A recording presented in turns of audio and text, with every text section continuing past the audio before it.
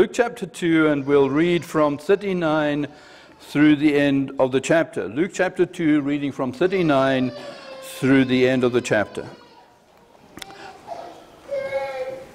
So when they had performed all things according to the law of the Lord, they returned to Galilee, to their own city, Nazareth. And the child grew and became strong in spirit, filled with wisdom, and the grace of God was upon him.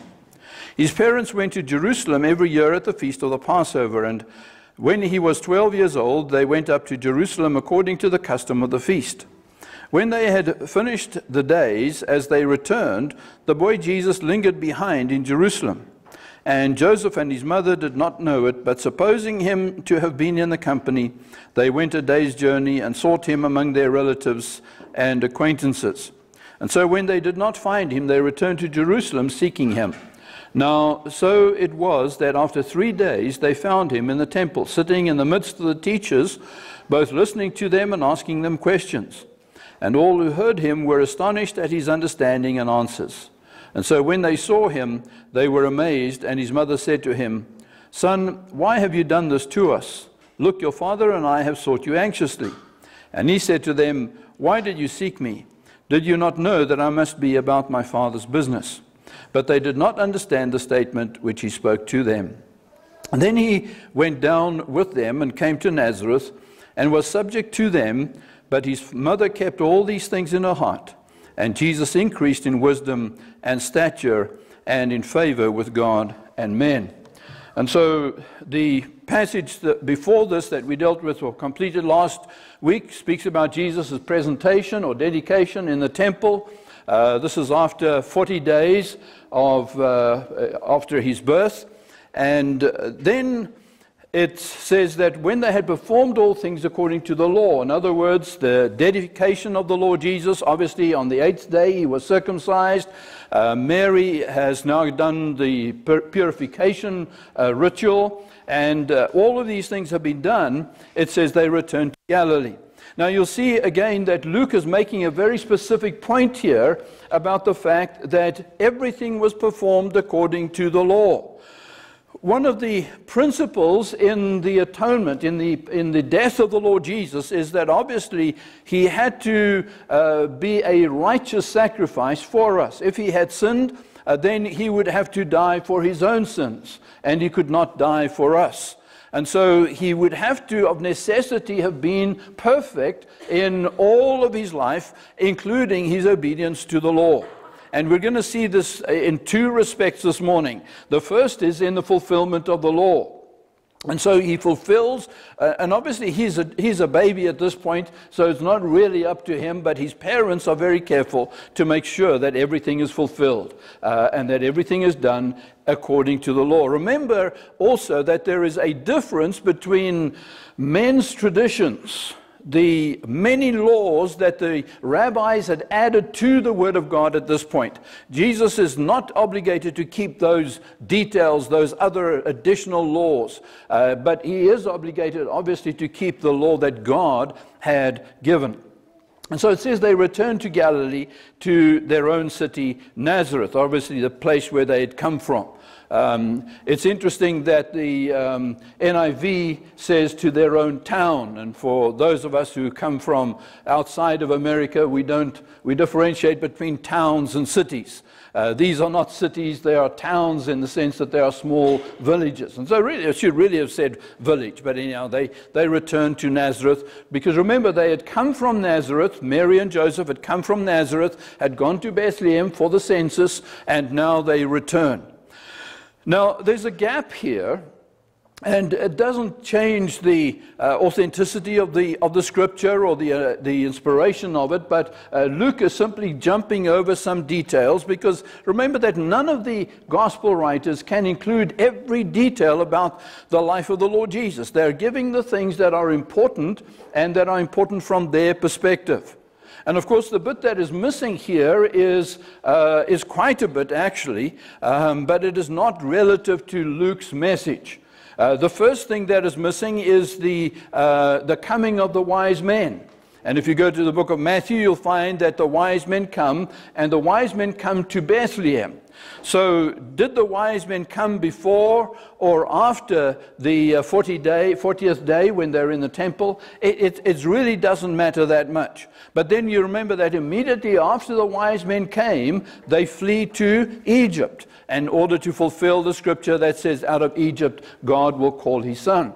And so that is not in here. And so there's a whole gap. And so when it says then that they fulfilled everything, they returned to Nazareth, in between that really is then the wise men, the trip down to Egypt for a period of time of 2 or 3 years. And then from there they go back to Nazareth.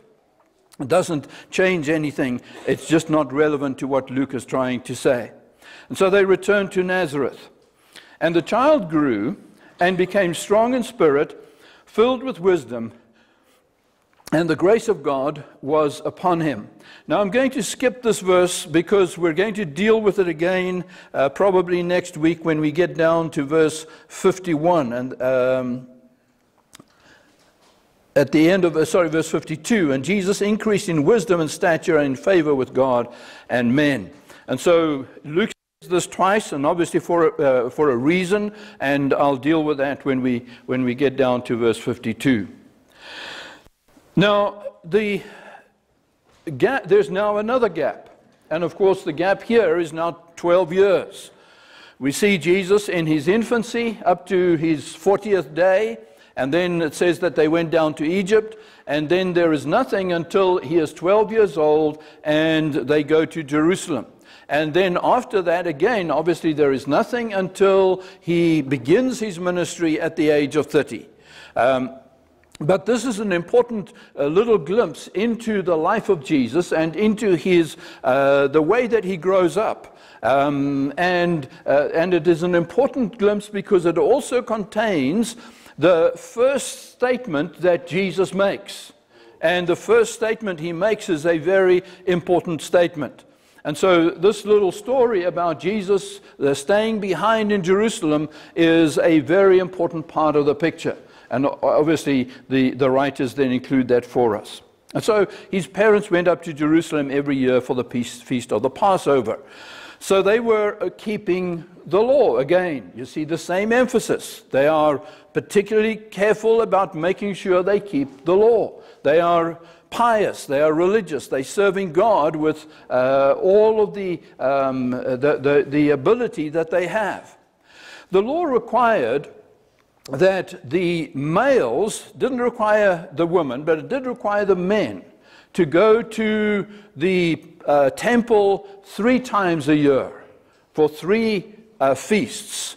The Feast of Passover, the Feast of Pentecost, and the Feast of Booths. And I don't think we've ever taught on those feasts here, and maybe we'll do that one of these days. But for those 3 different feasts, the men are required to go up to Jerusalem. And obviously, they take their families, and these were major events for them. It was an opportunity to see all their family and their friends, because really the whole nation would come together. About 200,000 people would gather in Jerusalem, a city who would normally only have 20 or 30,000 people. So it would increase in population by 10 times during these feast times.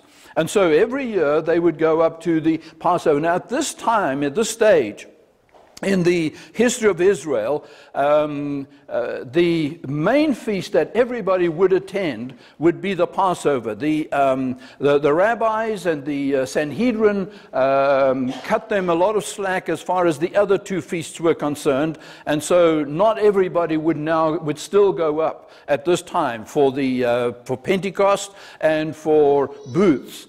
Many would stay behind. Those who came, because remember, people were not just coming from Israel. People were coming from all over the world. As we see in the book of Acts, on the day of Pentecost, there are people from all over the world, Jews from everywhere. Not only Jews, but those who had been adopted into or had adopted the Jewish faith, had been accepted in Judaism. They came from all over the world, and they would generally, if they traveled that far, they would come for the Passover, and they would stay on for Pentecost, which would be a month round numbers later. And so this was the main feast. It was a period of a week. Remember that there are two feasts together here, and I know this is a lot of information, but it helps us to understand the background. There are two feasts that are attached to one another, the Feast of Passover and the Feast of Unleavened Bread. They were attached to such an extent that they were generally referred to by the one name, the Feast of Passover. But they were really two feasts instituted by God. And you remember the Passover was at the night, to remember the night they came out of Egypt, and that the angel of death passed over the doors or the houses where the blood had been sprinkled on the doorposts. And those houses that did not have the blood, which would mainly have been Egyptian houses, the oldest in the family, or the firstborn in the family, would die. And so at the same time, that would begin, so that would be on the first day, let's say. And so the lambs would be slain in the afternoon, at 3 o'clock in the afternoon, and that evening they would eat the Passover meal. And then from there on would be 7 days of unleavened bread. They would cleanse the house. They would search through the house, find any evidence of unleavened bread, of leavened bread, or of leaven. They would burn that ceremonially, and then they would have a period of 7 days without leaven. And those religious Jews still, those Jews that are religious, still keep those feasts today. And in fact, the unleavened bread, the Feast of Unleavened Bread, is so serious for some that they have almost two complete kitchens, separate dishes and pots and pans for the unleavened food, and then for the leavened food, just in case a little bit of leaven somehow got from one to the other and made it through the dishwasher. But that was obviously not necessary, it's not prescribed, but that's just what they do. And so they went up to Jerusalem every year for the feast of the Passover. This was their normal thing. And when he was 12 years old, they went to Jerusalem according to the custom of the feast. So they did what they always do, they did what the feast said, but it says that he was 12 years old. Why does it mention that he is 12 years old? Well, because this is an important time in the life of the Lord Jesus. When he was 13, he would have what they today call the bar mitzvah, and that was already instituted at that time. The bar mitzvah happens for boys when they are 13. It happens for girls when they are 12, and it's called a bat mitzvah, whereas for boys it is a bar mitzvah. Bar, you should recognize the meaning of that word. Simon bar Jonah, bar meaning son of. Mitzvah, command. So he becomes the son of the command, a son of the law. So at 13, he would become obligated to keep the law.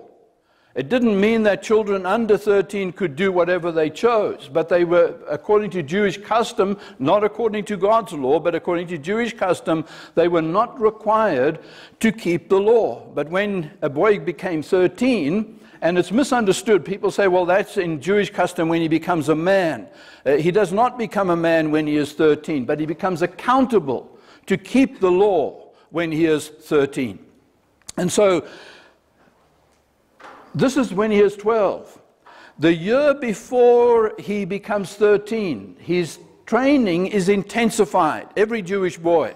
So they would receive training in the synagogue or in the temple if they lived in Jerusalem up to the period, or up to the 13th birthday. At the 13th birthday, he then becomes a son of the commandment. He then becomes accountable. But in the last year, his training is intensified. His training of the law, what the law requires of him. And remember, it's not just the 613 commands contained in the Old Testament. It's the whole of the Talmud, which is an encyclopedia that big today in books, containing thousands and thousands and thousands of commandments that they had added to the 613 that God had given Israel. And so he is trained in all of these things. So Jesus is preparing for this time when he would, according to custom, become accountable. So his training is intensified. He's spending more time in what they call shul or school, and he is studying the scriptures. And so it's at this time that he comes to Jerusalem. Now, obviously their custom was to come every year. And this doesn't happen when he is 11, but it happens when he's 12. I also find it very interesting that none of the gospel writers speak about his bar mitzvah, which there must have been because that was the custom already at that time. Nothing speaks about when he was 13 and he goes to the temple and he goes through that ritual. And that's important. It's important because it shows that God is not concerned with human customs, human traditions. Even though they may be very spiritual and they may have very good reasons and motives for having those things, they are not part of God's law, and God really doesn't pay attention to them. And so the scripture says nothing about his bar mitzvah, but it says something about this very important occasion when he is a year from his bar mitzvah, and that he comes to the temple. So he was 12 years old, and he went up to Jerusalem. They went up to Jerusalem according to the custom. When they'd finished the days, as they returned, the boy Jesus lingered behind in Jerusalem, and Joseph and his mother did not know it. So he stays behind. Now there are theologians that will argue about the fact that he was being purposefully disobedient, because he knew that the rest were going and somehow he stayed behind. Now, he could not have been, the scripture doesn't even deal with it, but he could not have been purposely disobedient. Because if he had, he would have broken the command that says you must honor or respect your parents. In being disobedient to his parents, doing something that is on purpose wrong would be sin. Now that's important because we say, and you say, well, that's not a big deal. It is a big deal. And in fact, you'll see when we get to verse 52 or 51, it says that he was subject to his parents. He did everything they told him to do. And we say, well, you know, children being disobedient, that's just what children do. But it's still sin. And Jesus would have been disqualified from being the perfect sacrifice without spot and without blemish had he disobeyed his parents one time, because he would have broken the law.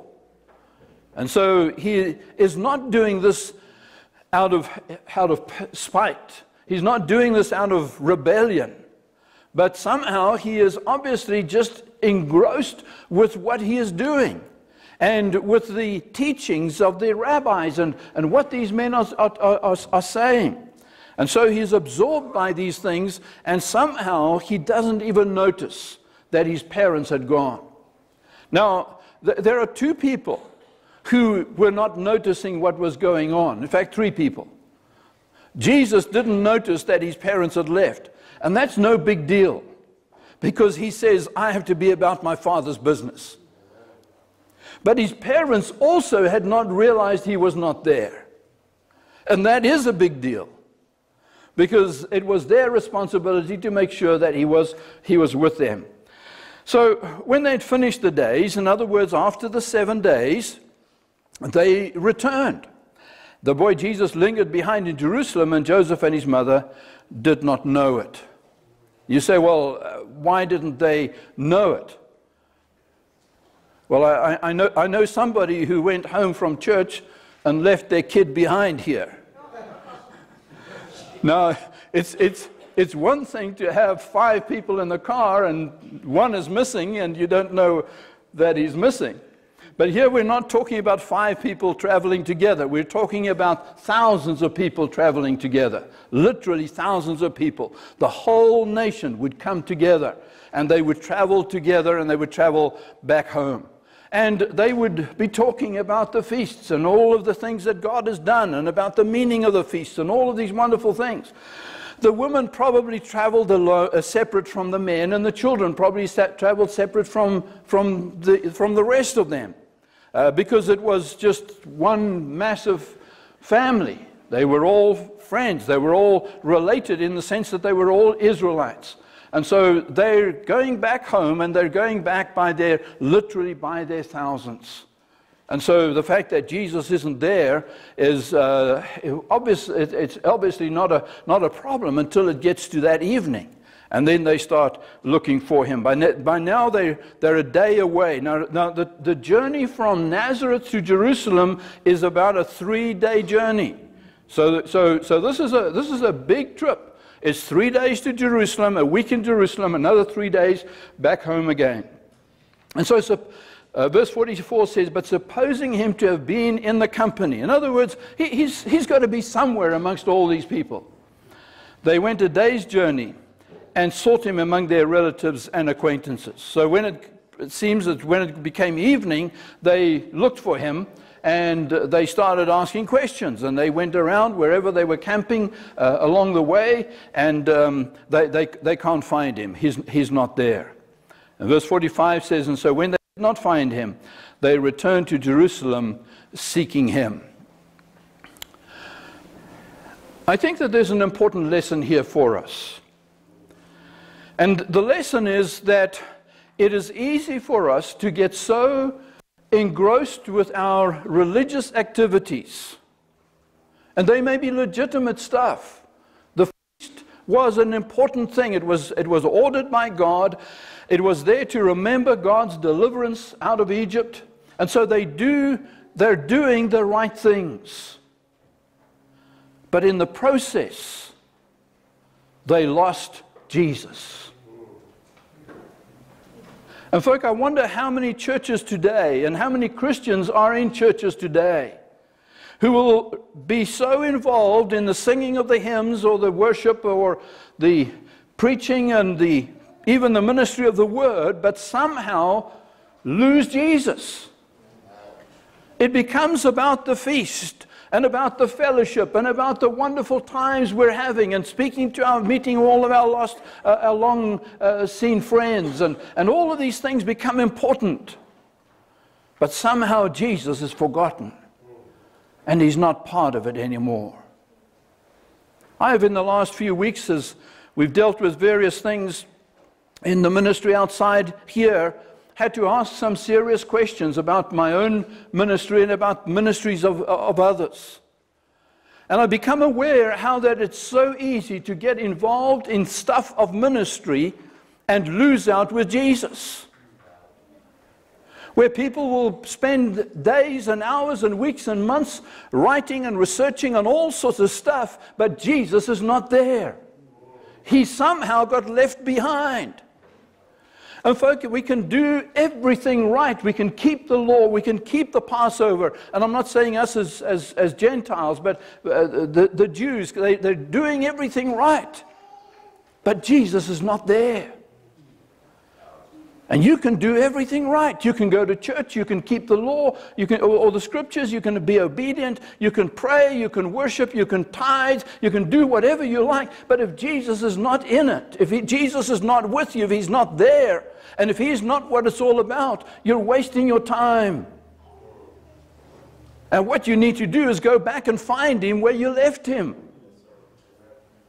You see, that's the problem, is he doesn't leave us. We leave him.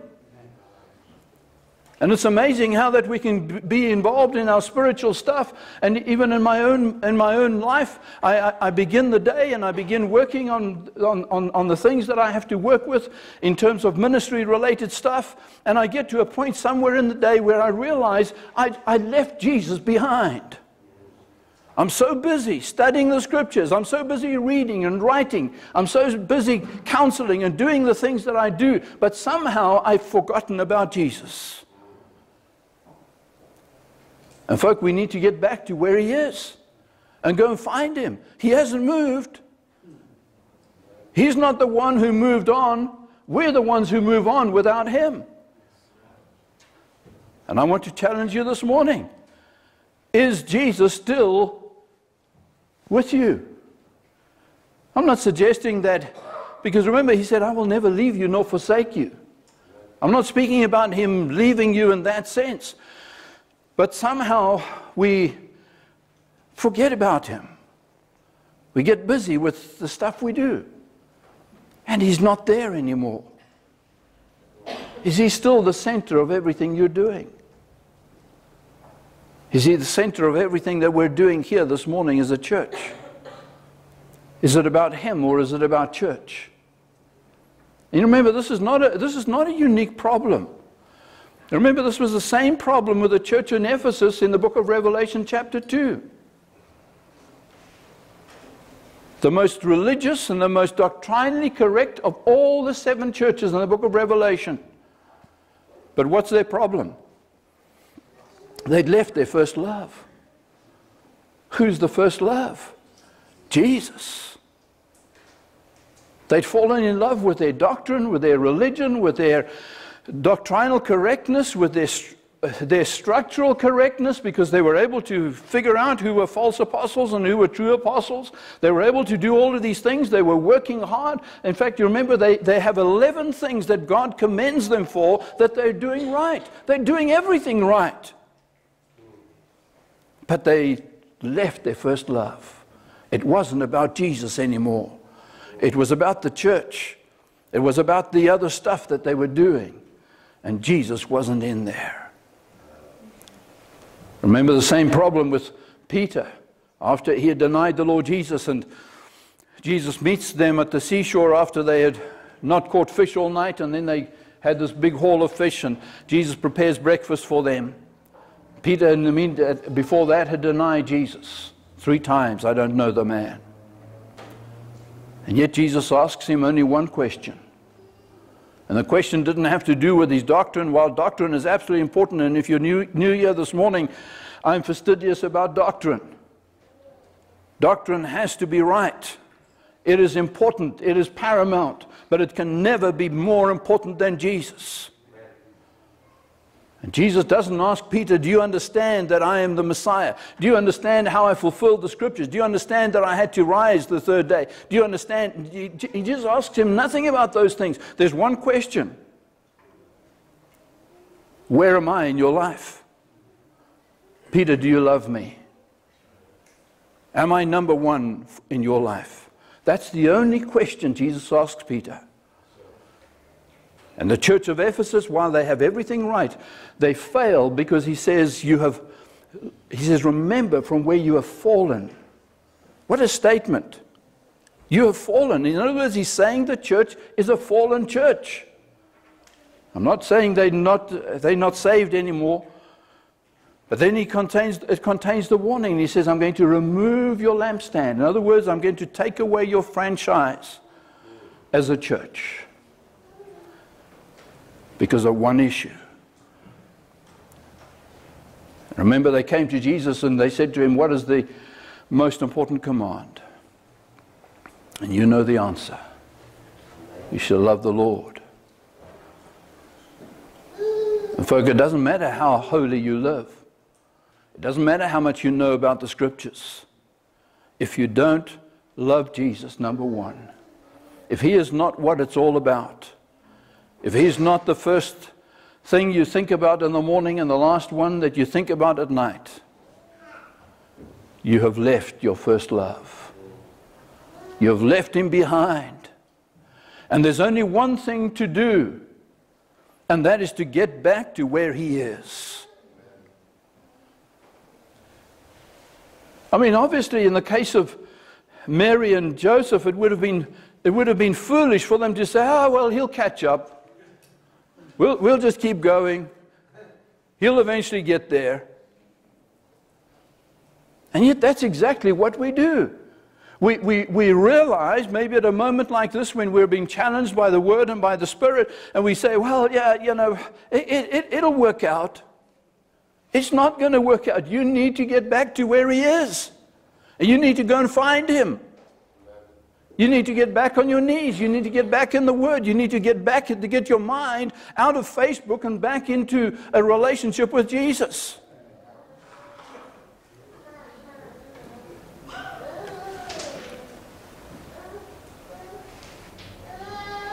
By the way, I've been very convicted about Facebook myself recently. And I no longer look at Facebook. Been a couple of days and it's not easy. But there are more important things than Facebook. There are more important things than just reading your Bible without Jesus. We need to go and find him.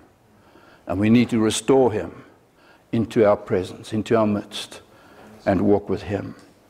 And so when they did not find him, they returned to Jerusalem seeking him. And may I challenge you that if you forget anything else that I've said this morning, that there's one thing that you go away and said, I've got to find Jesus. I've got to seek him and find him. And I need to restore him to his right place in my life, in my thoughts, in my love. Now, so it was in verse 46, after 3 days, they found him in the temple, sitting in the midst of the teachers, both listening to them and asking them questions. Now, the 3 days, there's arguments about what the 3 days, how do you count the 3 days? Well, to me it's pretty simple. It's a day that they had been away. They have to obviously takes another day to get back to Jerusalem, and then another day of looking for him, and then they find him. So that's the 3 days. Is there a parallel with the 3 days in the grave? Well, I suppose there is, in a sense, not just because it's 3 days, but for 3 days Jesus is hidden from them. He is out of sight, and then after 3 days he is restored to them. And so, in a sense, it does connect to the resurrection. But I don't believe that that's the real important point that he is making here. Simply that it's a long period, and of course the point is that for what is Jesus doing for 3 days?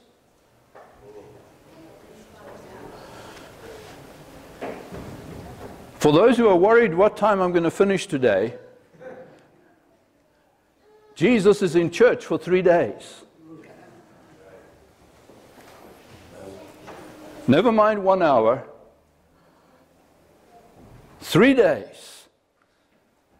Folk, when we get the vision of God and his will and his work and his house and his word, and these are all things that we'll come to next week, because I'm not going to get there this week, but Jesus says I have to be about my Father's house or my Father's business. That's the important thing. And when we're about our Father's business, 3 days doesn't matter. 3 days disappears like 1 minute. And so if you found the sermon too long this morning, may I say with respect, you have a problem. Because it's going to be 45 minutes by the time I'm done, which is nothing like 3 days. But for 3 days, Jesus is sitting and he is absolutely spellbound by the Word of God. Remember the Pharisees and the teachers, and it uses the word, this translation uses the word teachers correctly. The King James uses the word doctors. The Greek word didaskalos, meaning teachers. And it's the only time Luke uses the word teachers for the Pharisees. After that, he calls them by other names, because Jesus then becomes the teacher. So in Luke, the word teacher is used at this point for the rabbis.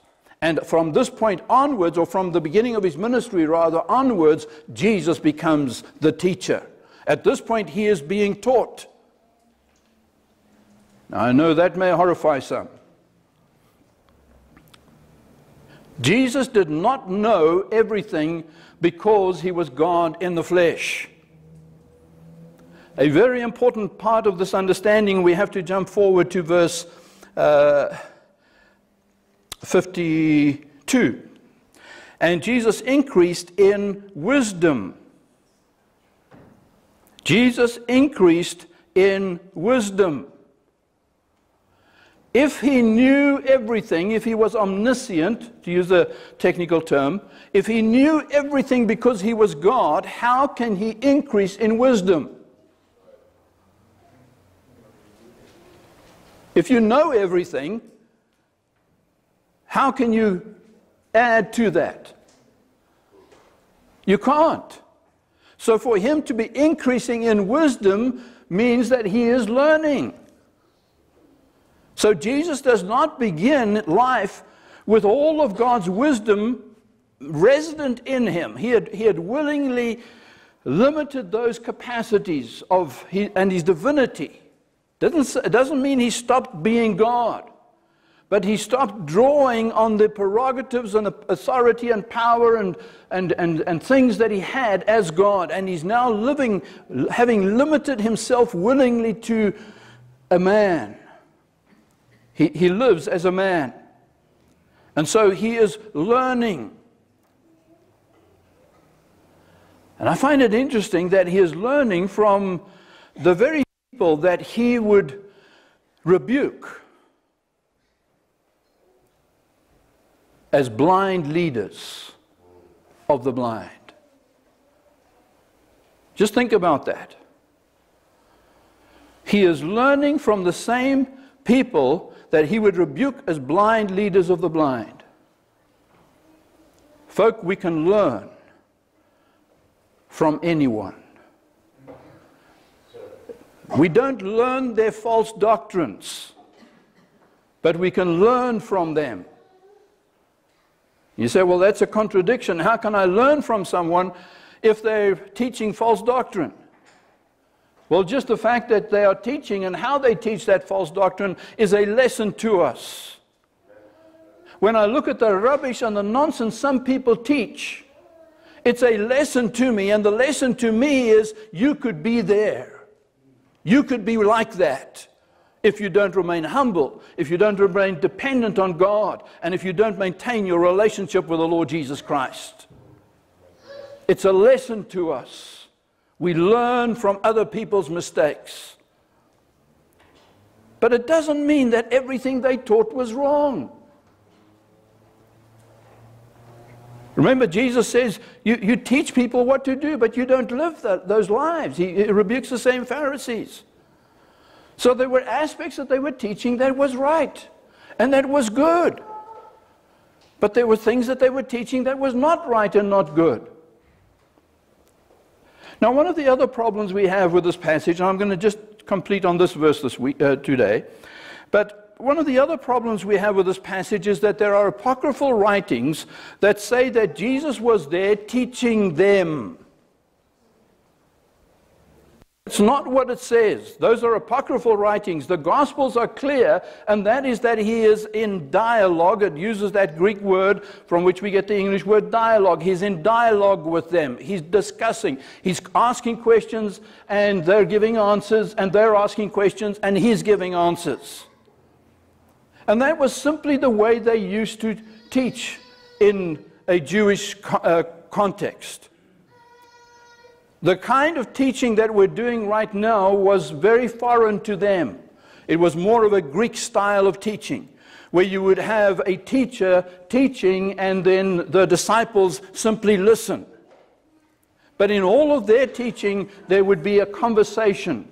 The questions had a purpose. The questions were to find out how much the student had absorbed, but it was also to make the other person think. So the teachers are asking Jesus questions, and the purpose is to understand what does he understand. But they're also there to make him think about where he's going. And in fact, you'll see it even in their conversations, and you see it right here in this passage. If you go back to, or forward really, verse 48, and so when they saw him, they were amazed, and his mother said to him, "Son, why have you done this to us?" Notice the question. What would we do? You naughty boy. We told you, don't run away from us. But she starts with a question. It's the way that they did these things. And verse 49, and he said to them, why did you seek me? Don't you know I have to be about my Father's business? You see the process of asking questions and answering questions with other questions. That's the way they did things. And you'll see this in all of Jesus' teachings with his disciples and with people around him. That was the way it was happening. So it was a two-way conversation. And in the process, the student is learning, but the teacher is also learning. You see, right now, in our style of doing things, I'm not learning anything from you. Because it's all going one way. But when we get to the door or in other situations, we have a conversation, and I learn things. Because I'm able to listen to how you see it, and your answers. And so it's a dialogue, it's a two-way conversation. He is not teaching them. They are really teaching him. And so they found him in the temple, sitting in the midst of the teachers, both listening to them and asking them questions. Now, of course, this is a powerful statement as to the degree to which Jesus had grown in wisdom. We're going to speak about that in next week, Lord willing. But he's 12 years old. He's not talking about marbles and catapults and Nintendo and those things. He's able to have a serious conversation with the learned men of the day. And I understand why the King James uses the word doctors, while it's not a good translation for the Greek word. That is really who he is speaking to. These would be PhDs today. These would be men with doctorates in theology. And here's a 12-year-old kid having a conversation with them. And it's not just asking stupid questions. It's a meaningful conversation. They're learning and he's learning. Now, folks, here's the amazing thing, and I'm almost done. If he is living as a man, having set aside or having limited his divine power and knowledge and wisdom, which is what he has done. Now remember then, he's now living as a normal human being. As a normal human being. And yet at 12 years old, he's able to amaze the learned guys by the things that he knew. It's in the next verse. And they all who heard him were astonished at his understanding and his answers. How long have you been a Christian? And how much do you understand today? Folks, there's no excuse for ignorance. There's no excuse to say, I've been a Christian for 5 years, 10 years, 12 years, 20 years, and I still know nothing. We must grow in wisdom like Jesus grew in wisdom. And obviously when we say that he was 12 years old, he was 12 years old in the flesh. And obviously we understand that for us it applies in the sense that how long we've been Christians, how long we have been in the Spirit. And of course the reality is that you find Christians who've been Christians for 1 or 2 years, and they have a profound understanding of the things of God. And yet there are others who've been Christians for 20, 30, 40 years, and they don't have a clue.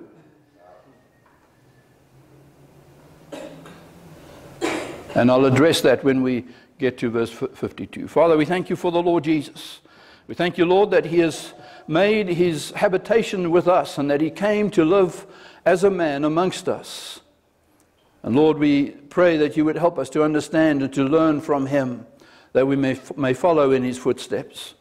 But Lord, we pray especially this morning that in the light of Mary and Joseph somehow leaving Jesus behind, we understand, Lord, that there's a real potential for us doing the same thing and getting on with our lives and our business. And even today, Lord, maybe we have met with you here in this building and been aware of your presence and heard your voice. And yet when we go from here and go about our business, having lunch and whatever else we do today and getting back to work tomorrow, you're left behind here. Lord, I pray that we may not be like that, but Lord, that we may have you and take you with us, that we may walk with you and talk with you, that we may be aware of your presence and of your fellowship and of your communion with us, moment by moment, every moment of the day, every moment of the night. That there may never be a time that we are separated from you, but Lord, that we may be with you, walking with you. And so Lord, I pray that these things may be real, Lord, that they may be more than just what we have heard here this morning, but that they may be things that change our lives.